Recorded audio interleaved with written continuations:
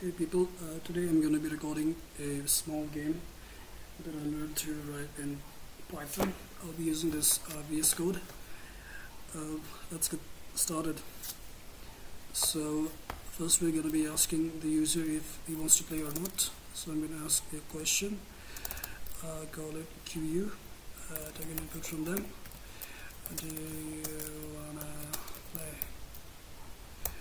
Question mark. And then column, and I'll leave a space for the answer. And if QU is equal to yes,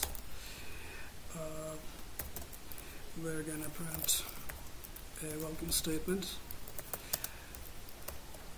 welcome, and if it is not, else we're gonna quit this. Alright, so now let's get on with the coding for the game itself. So I'm gonna import random at this point. I should have done it earlier, but it doesn't matter. You will know in a little while. Then I'm gonna take a number for the top of the range, call it top. Take an input from the user, enter top range. Yes, and then we're going to check if the number top is a digit or not. This digit is another function to check it, and if it is a digit, then we're going to call top as the integer value of top. Alright, and then we're going to check something else. If top is smaller than or equal to 0, then we're going to print to the user, choose a next time. This time you're toast. Do it next time. Don't do it next time, in fact. And then I'm going to add an else statement that says print, if it is not a number, it should be a text, and if they input a text, we're going to say, well, numbers, not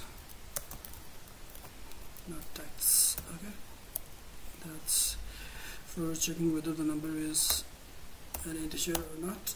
And after that, we're gonna start with the rest. I'll call it a random number, array.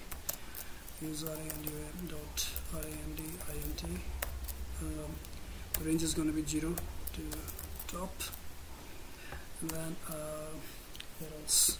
We're going to use a counter, call it counter, assign it to 0, and we'll run a loop to allow the user to guess multiple times. While it is true, we're going to define a variable called que. Yeah, it is okay. For now, call it input, guess a number, and then we're gonna write counter variable plus equals 1, and then if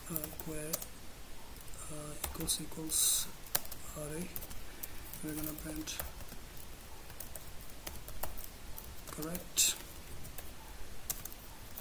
and then we're gonna break the loop. But if not, we're going to use elif to add 2 more statements. Elif que is greater than array. We're going to print you are above. You should be guessing below that number. Afterwards, I'll show you where. Else, we're going to print are below. You should be guessing a number that is above this number.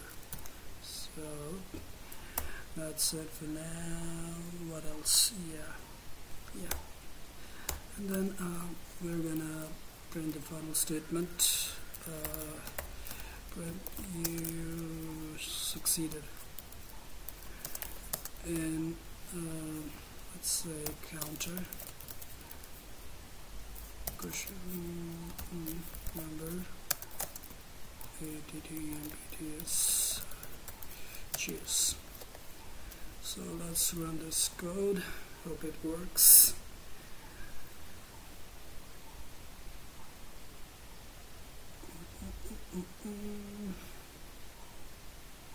Yep, it's running.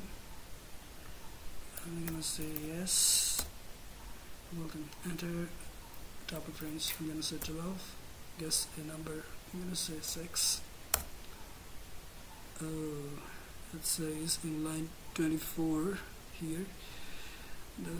We cannot use this operator in between the instances of a string and a integer. So RA is definitely an integer, but QUE, this variable question, it is not an integer. So one way to get around that is to take whatever the number that the user guesses as an integer. So I'm gonna do it this way, int, closing bracket, and then I'm gonna rerun the program.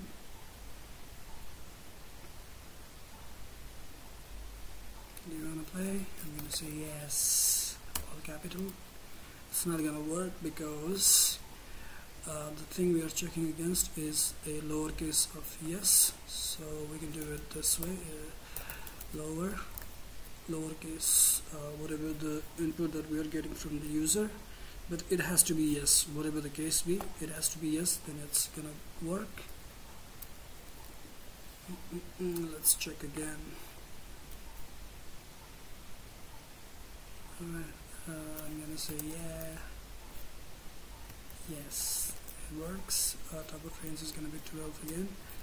I'm gonna guess somewhere in the middle, 6. You are below, so I'm gonna have to guess something above this number. I'm gonna say 9. I'm still below. Let's say 11. Correct. So in the end, it gives me this print statement: you succeeded in counter is 3, number of attempts, then choose to me.